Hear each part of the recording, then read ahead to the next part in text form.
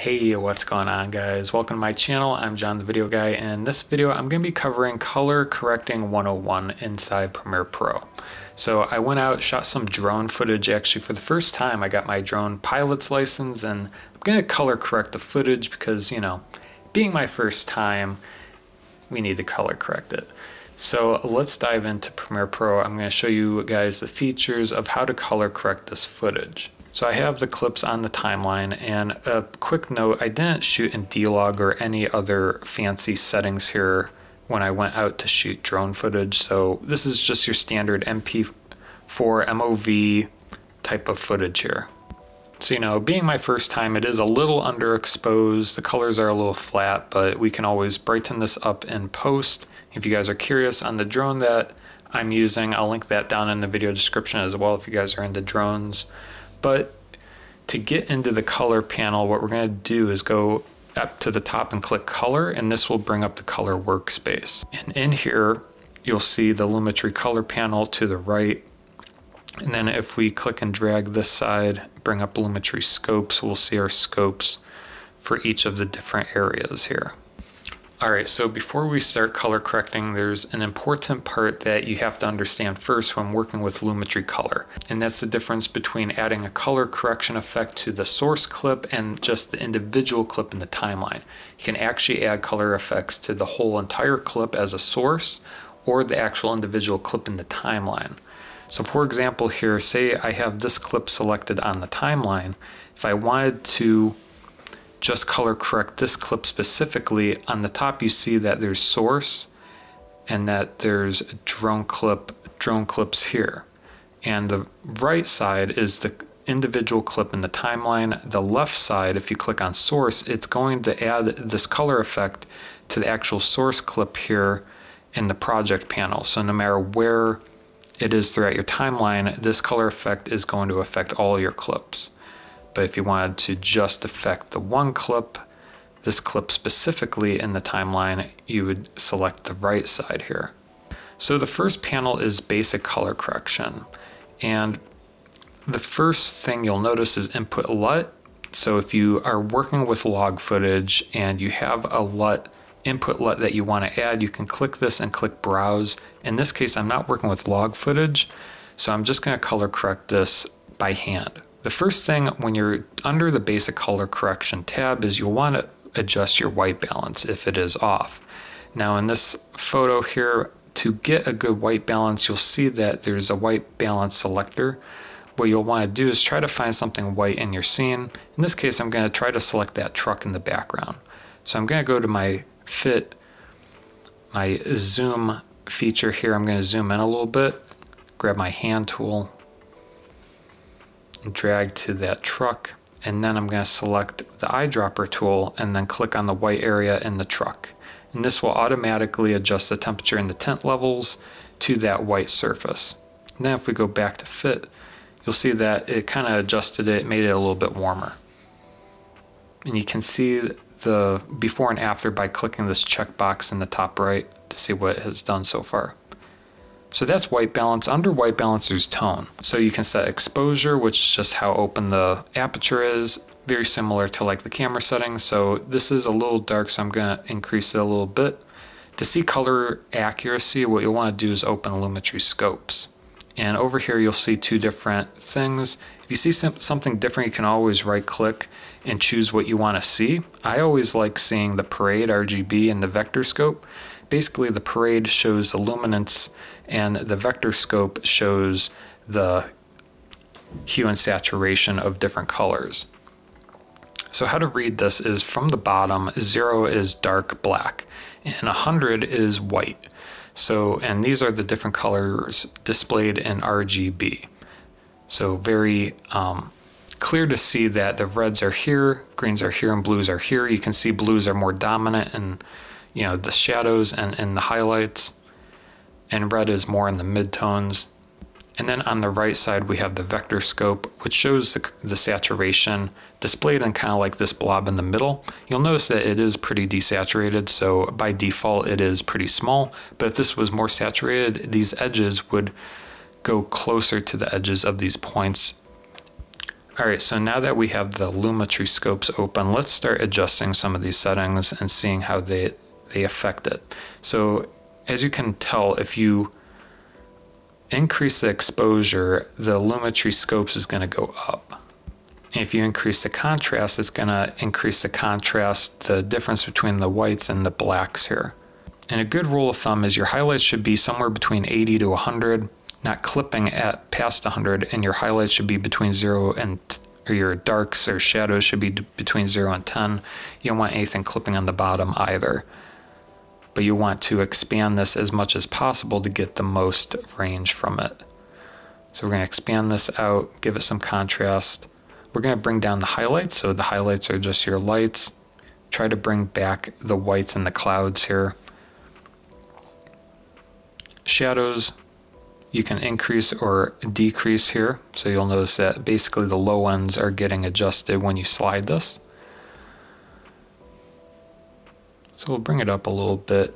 And then the whites and blacks, so these adjust the actual white and black points of your footage here. So, you know, if you bring up the blacks, you can see you're bringing actually the black level up. And what you'll want to do is just bring it down until they start touching at the very bottom. And same with the whites. But I wouldn't recommend doing this. It really depends on the footage. You'll notice the whites in this shot are really the sky. And, you know, for my personal preference, I want to try to keep the clouds in the sky. So I'm going to try to go around 80, 85 here. I'm going to bring down the highlights a little bit more. You can see some of the detail in the clouds a little bit. Next is saturation, so you can bring it up, and you'll notice when you saturate it, that right side, the vector scope, increases.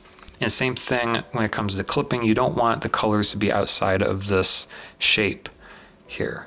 The hexagon, I believe, 6 sides, yeah. So you don't want it to be outside of that. And you don't want it to look too weird as well. So it comes down to personal preference depending on your shot. For now, I'm going to leave it around 115. Now, if you guys are uncomfortable using this, there is a new feature called Auto, where it will automatically adjust the tone for you. So if you want, you can click that and it will automatically adjust it to the way it thinks it should do it. And it's following the same principles. You'll notice that it pushes the highlights up, it gives a lot of contrast, it adds a lot of saturation, it tries to extend a lot of the shadows and the midtones. But, you know, for me, I don't really want to overexpose it that much. You can see it really overexposed the sky. So I'm going to undo that for now. And if I want, I can bring up the shadows independently here and maybe a little bit of the contrast here. This looks more natural for me. All right, so that is basic color correction. Under creative, this is where you can get creative with your shots, hence the name, the creative tab. But, you know, I did make another video going over LUTs, how to use and install LUTs, so I'll link that up here if you want to learn more. That's more in color grading. In this tutorial, I want to really focus on just correcting your footage, making it look natural. If you have different issues, how to adjust it to get back to, you know, a level place, and then you can start really manipulating your footage in a way by using LUTs and different color grading techniques. So we're going to skip this section for now. We're going to go down to curves. So curves is really nice. If you have an overcast in your image of a certain color, you can bring that down using the curves panel. So for example, the highlights here are really blue. So say if you wanted to bring down this blue here, what you can do is click on the blue value in the curves, bring down the highlights a little bit. And you'll notice that it brings down the highs and the blues here. And say if you wanted to bring up the reds, you can click on red and you can bring up the reds. I should have explained how to use this curves, what this is actually displaying. So the bottom left is your shadows and blacks, and the top right are your highlights and whites. So similar to this, but kind of displayed diagonally, if you will. The midtones are in the middle. So for example, if you clicked on white and you brought this up, you're actually expanding the midtones, but you are, the highlights and the highlights and the shadows are the same. You're just bringing up the middle area here. And this is where you can really control the different areas when it comes to maintaining shadows, highlights, but bringing up the midtones. So you can still see some of the blue in the clouds and the shadows, but the midtones now are a lot brighter. All right, so that's how you use the curves panel here.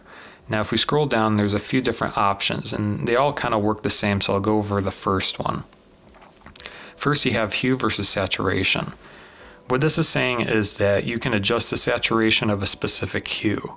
With the eyedropper tool to the right, if you select it, you can select the hue basically to change the saturation of. So say if we want to make the grass more greener, more saturated, you can click on a green area in the grass and you'll notice these points. So what you can do is the center point is the actual hex code that the eyedropper selected. What you can do is click and drag this up to saturate it more. So you'll notice that the greens are getting more saturated and more of the yellows, and you can see this reflected inside the vector scope to the left. And if you want to expand this range, you can click on one of the outside dots and hold down Shift, and you can actually extend the range out a little bit.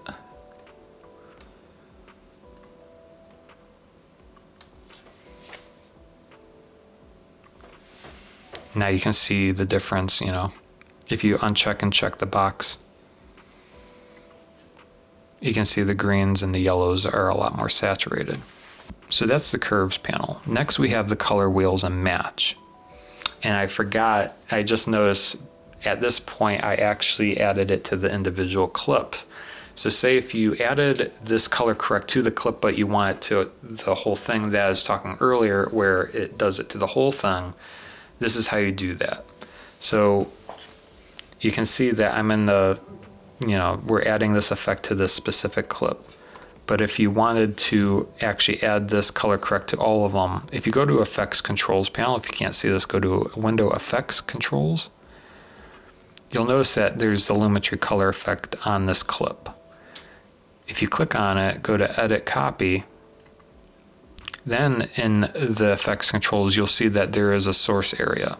So you can actually go into the source panel and then go to Edit Paste, and this will paste that Lumetri color effect into the source clip. And you'll notice that it's applied to all the other clips in your timeline. If we go back to the clips here, we can actually delete this effect by clicking on it and then hitting the delete key on our keyboard. So now we have the source.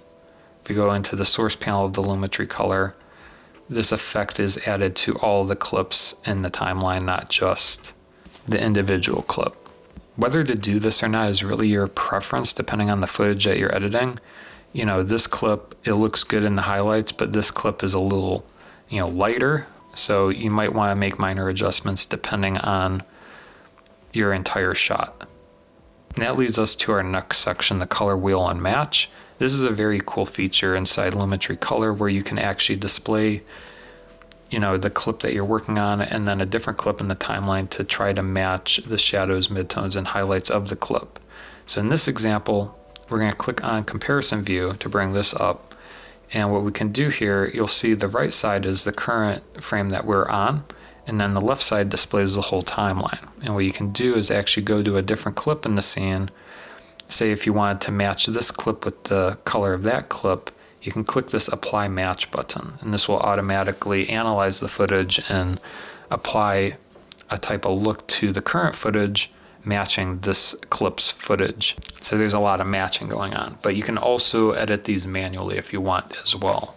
So you can see you have controls over the shadows, midtones, and highlights. You can bring up the shadows by just sliding this bar or decrease them by sliding it down. And then you can also edit the tint if you want as well by dragging this to a certain color. So basically it makes the shadows more bluer if you drag it this way. And same with the midtones and highlights.